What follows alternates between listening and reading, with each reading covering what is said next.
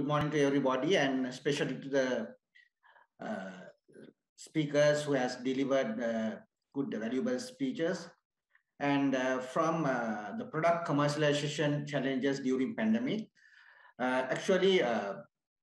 we as an Eastlink, we have started in 1998, and we have more than 3 offices in Colombo and 1 production plant in Homagama, Panagoda.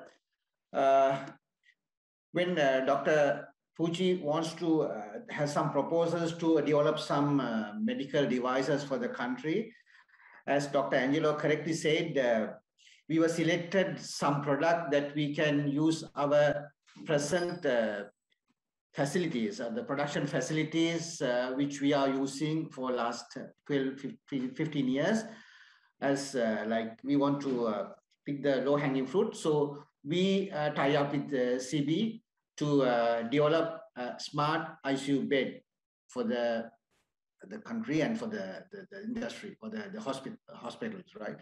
So then what we have used is our present resources, what we are using for our product that we are manufacturing for both Sri Lankan market as well as for the export market. Especially, we are in a lot of data center solutions and self-service machines, and we have a patent range of electrical panel system where we export to about 15 countries from Australia up to the Canada and US. So we use same machinery and the technology what we are having to develop this smart ICU bed with Dr. Puja and the team at the CeBI.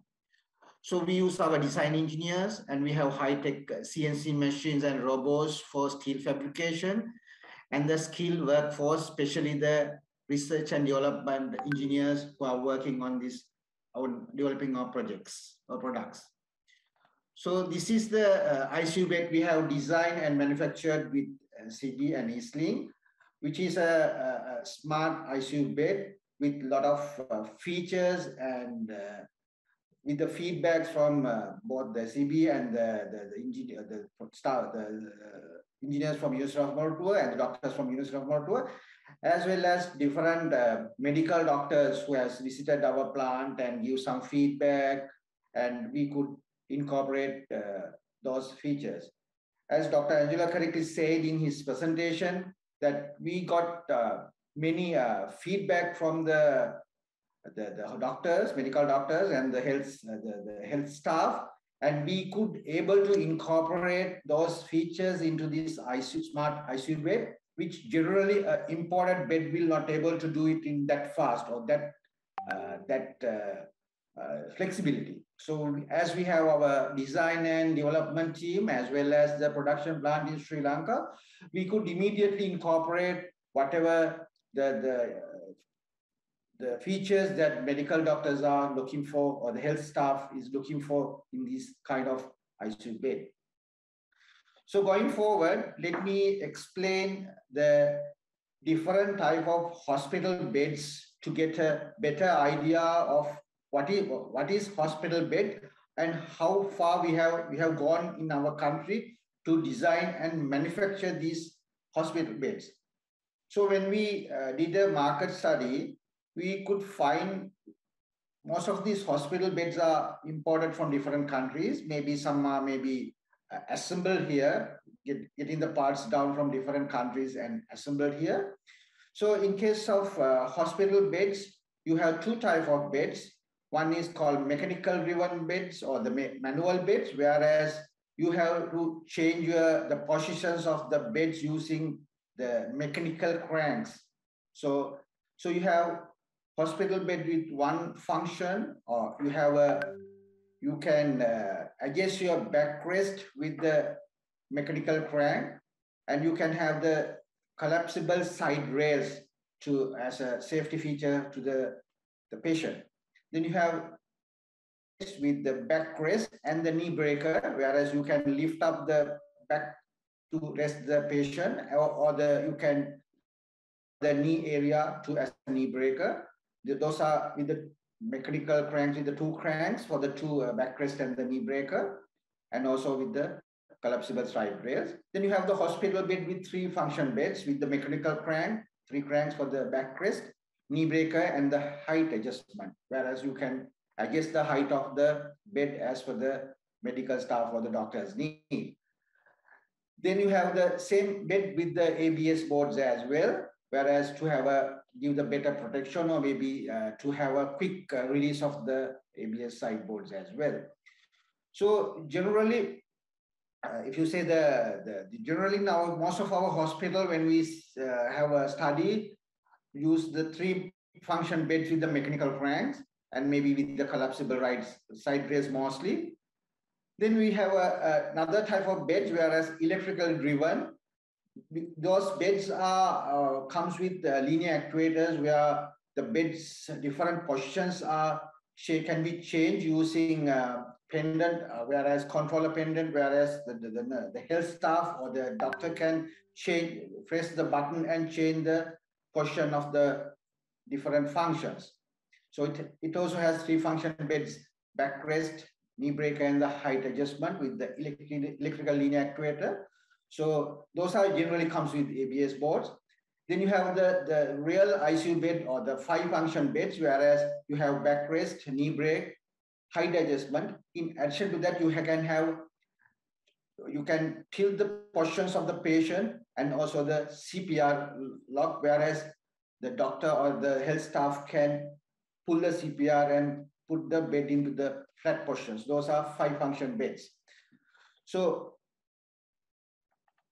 with this kind of developments, with a lot of inputs came from different parties, from the CeBI and the medical doctors, we want to make it a somewhat special bed rather than what generally imported and used in the hospitals in Sri Lanka. So we add on different items or the different accessories to make this bed a smart ICU bed, to make it more friendly to the doctors, the medical staff, and the patient as well.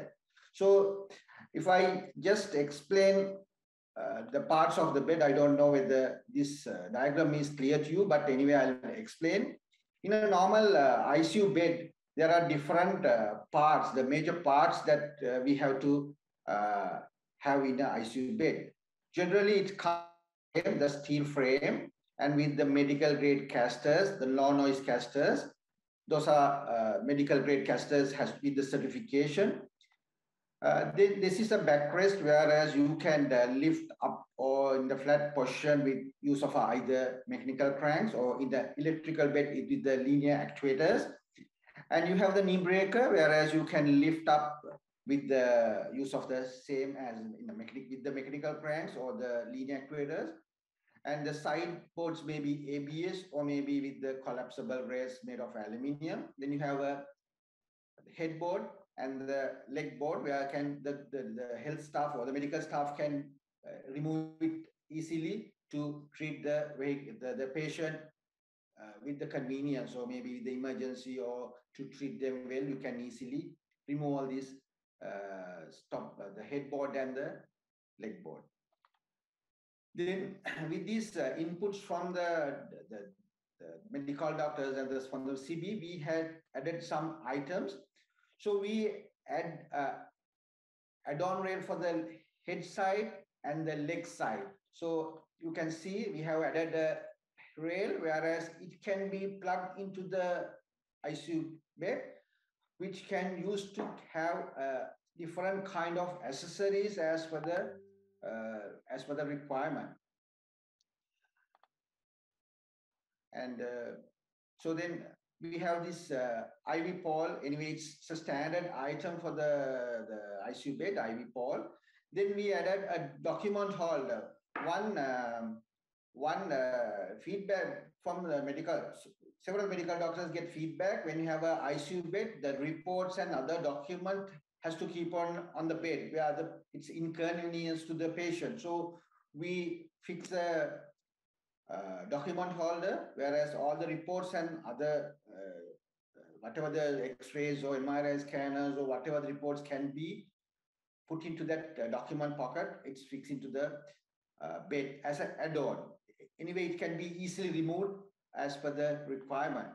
Other one is the oxygen cylinder holder, whereas if you are in a ICU, you can use the inbuilt or the piped oxygen supply. But if a critically ill patient has to take into the operation theater or the surgery, the oxygen cylinder has to be taken by another trolley. So this bed has a add-on unit, whereas you can keep the oxygen cylinder put into the bed with add-on. You can easily take it out, or you can put it back with the no screws. It's just a just to put into the pressed into the slot. Then you have the pulley assembly. Actually, when you have an orthopedic patient, you have a different mechanism to keep its weights onto after the surgery, they have to have some weights onto the patients, maybe a leg or whatever. So we have add-on pulley system, whereas it's also add-on unit, whereas you can remove this leg board and just clip on the pulley assembly, whereas the orthopedic surgeon or the doctors or medical staff can put up the required weight to the particular patients after the surgery to healing process. Then we have a writing top, whereas these can be fixed into the either head side or the leg side to a doctor or the medical staff to write up whatever the reports or the prescription or whatever. They can use these devices or the writing top. The most important thing is we want to give some value proposition with the use of the smart technologies to this ICU bed. So we have some facility to have a camera system, whereas this camera can be fixed in a different position in this ICU bed, in addition to the multi-para monitor. So this camera can be accessed through the nursing station, whereas generally in a ICU, the patient has to be well observed. So it can be a physical observance by a health staff or the nurses, but also you can monitor from the nursing station through the display, whereas you should have the username and password for the privacy, but the nursing staff can observe the patient from the nursing station. And the good thing is this has a web app, whereas web solution, whereas even a doctor at home or in some other place, they can log into that particular web service and monitor the patient through this camera. So we can have 1 or 2 or maybe up to 4 cameras. Even you can zoom the camera and see what's the physical appearance or how the patient looks like. Because what I heard from the medical doctors, it's important for the doctor not to only get the parameters through maybe ECG or whatever, the heart pulse, but have a physical look on the patient is more important. So we add on these smart devices to get a close look on the patient as well. Especially this may be more important with the COVID patient, whereas you don't have to go closer to the patient to have a look on them. So you can observe from the distance places through a remote monitoring system. So this is a web-based, so you can monitor from the hospital or from on the go or maybe at home or even overseas. You can monitor the patient through this IP camera system or web-based camera solution. So then when we are developing a product like this, so yes, sorry, some more to explain.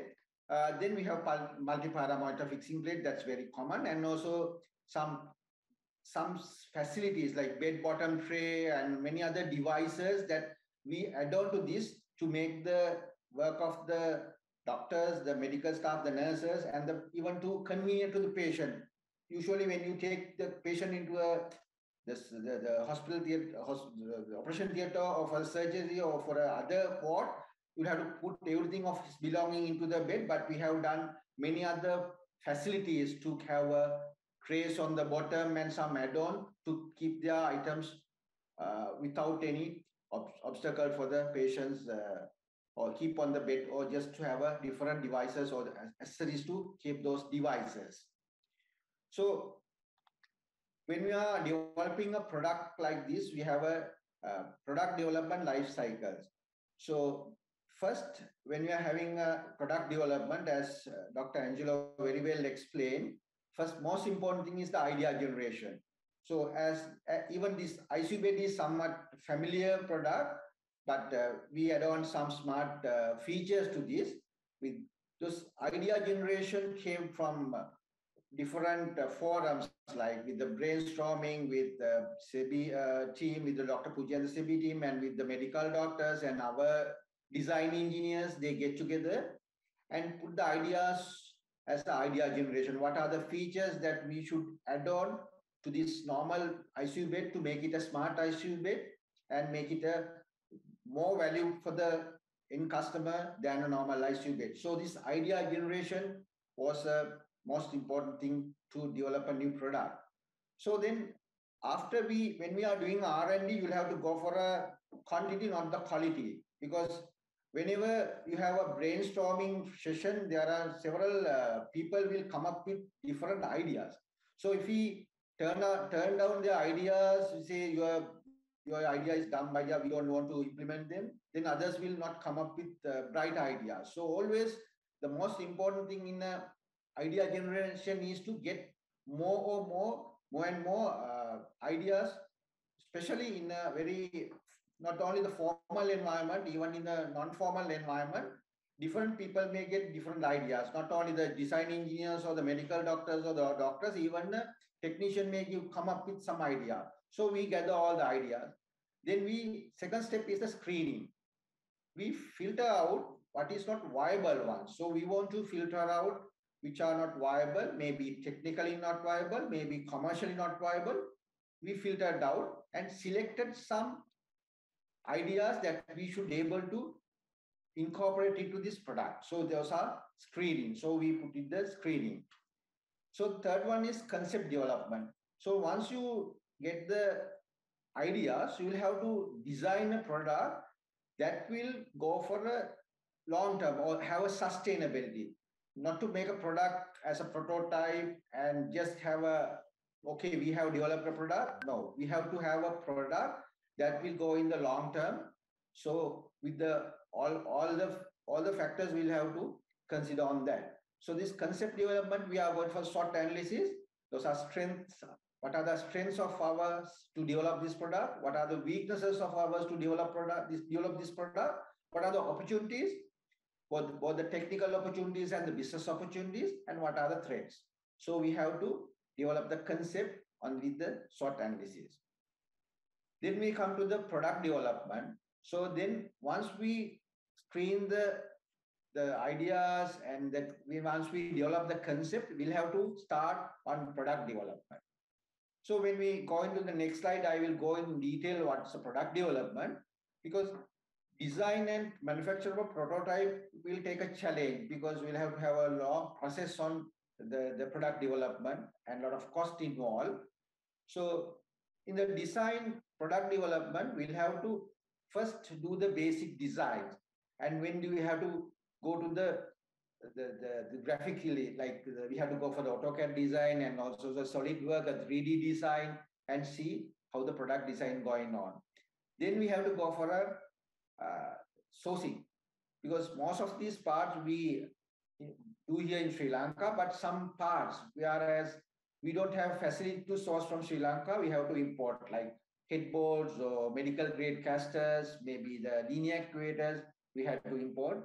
But all this sourcing has to do with proper product to our design, as well as for the proper pricing as well. Then for the commercialization and rollouts. So this is after do the prototype, then we have to go to the NMRA for the approvals. Then only we have to go for the commercialization and rollout, the large scale production and commercialization. So my topic, as Dr. Puji suggested, is to challenges during pandemic to do all these things. So when you come to then idea generation, so we have to work with all these pandemic situation with mostly our meetings were on virtual meetings or with the Zoom or whatever the virtual meeting. But we had to get sometimes to get the doctors, medical doctors, as well as from CeBI doctors, to get and have a look on our prototypes and give their feedback. So it was challenging, but we were managed to do all these things with all these challenges with special passes, and we developed the ideas were gathered, and we shortlisted all the with the all idea. Then we came to the screening. So screening process was also same as ideas, but somewhat easier. Then we even few people can sit together and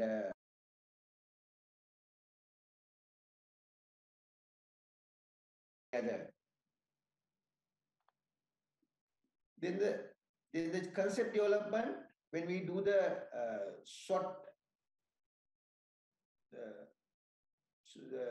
analysis, we were doing why we want to develop this kind of product in Sri Lanka when there are some imports are there.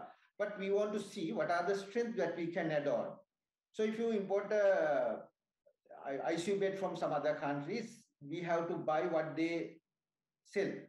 It's very difficult to do customization as per our requirement.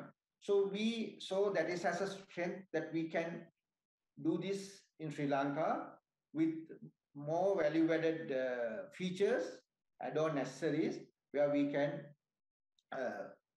give a better solution to the customers or the patients and the doctors and the medical staff. So that was one of the strengths that we can see. And also with the backing of the CeBI, we saw that we can have better interaction with the industry or the hospitals and the other regulators, where we can make it as a strength. And weaknesses was one of the most worrying weaknesses what we had is whether we can match the prices that the imported beds are giving. So in the initial stage on the concept development, we were in doubt because at that time we were not done any even preliminary costing, or even we have not sourced our parts. But we thought, okay, let's take a challenge and see how we can do that. To do that, we should not go into the same standard of an imported bed. So we want to make it a better bed, better quality, better features, better user-friendly bed. So we thought of, okay, we can overcome the weaknesses by giving a better product to the industry. So then the opportunities also, we thought, okay, we can, there's a requirement for the hospitals, different kind of beds. So even once we develop this bed for the three function beds, ICU beds, so we can go for the other type of beds as well. Whereas I have seen in many hospitals that they are using sometimes very primary level beds. So even with this kind of product developed in Sri Lanka can give better health facilities for the general public. So we thought of its opportunity. And also the threats is whether we can scale up this product for the Sri Lankan market. So that those are the concept development that we had to do at that time. Then we have to do a total marketing plan. But even this kind of product, we didn't go for a commercial venture, but we want to be a part of commercial and part of a CSR project, whereas we can help this country and the people who want a better healthcare facility. So we didn't go for a total marketing plan as what we do for our core product. So, but as we don't have much investment on our plant and machinery, because we are using the same plant and machinery what we are using at the moment for the other core product that we are manufacturing and export, we didn't have such a marketing plan, but we have some hopes that we can sell this product in Sri Lanka and Aussies as well. Then in the product development, the challenges was design and manufacture the prototype was bring the regular design team and the team meetings, as well as get down the particular technician was a challenge because there were some lockdowns and we have to get special passes to get the particular CNC operators and different design engineers. So those are some challenges that we have to face during the product development. And sourcing of the components was challenging because from not only from local but also from the overseas. So with the high freight cost and the sea freight cost, and sometimes some countries were locked down, so we have to wait some weeks to get down the parts. But our logistic team managed to get down from different countries the different parts, and we could overcome those challenges. Even the clearing at customs, airport and seaports was delayed because sometimes they were locked down. So we had to have those delays incorporated into our product development type plan. Even as I said, the factory workers now are not available, and sometimes they have to be away from factory on the production time, on the production area. And so those are the challenges that we had to face during the production process. Commercialization and rollout. So the large scale production and commercialization we have not done, because now we have developed the bed and we have now presented to the NMRA. So we are waiting until we get the NMRA approval. But once we get the NMRA approval, and while we are very much ready to do the large scale production, because our production plant has almost all the machinery that we can do any kind of steel fabrication. Like, as MAS is more towards the fabric area, and they have the expertise on fabric and that area, we have the complete expertise on the steel fabrication. So we have the complete shearing, sheet metal designing technique. We have a lot of software we are using for designing, like AutoCAD, the SolidWorks, and different other steel fabrication and mechanical engineering software. And we have the complete steel shearing systems, and we have many shearing machines, and we have the CNC plasma cutters, and we have for the punching, we have sheet punching, we have CNC turret punchers, whereas you can feed the AutoCAD drawing or the SolidWorks drawing into the machine, whereas machine will convert it to the G-code and take the drawing on the AutoCAD into the metal sheet into the pinpoint accuracy, like 0.2 millimeter tolerance. So we have total steel fabrication facility or the punching facility.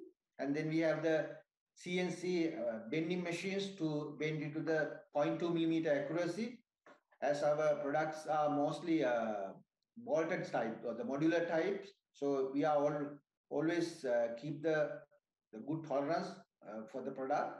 So we have all kind of welding, like MIG, all kind of weldings are there. Then we have our complete automated powder coating plant, and we have machining centers to all kind of steel blocks and the 3D machining.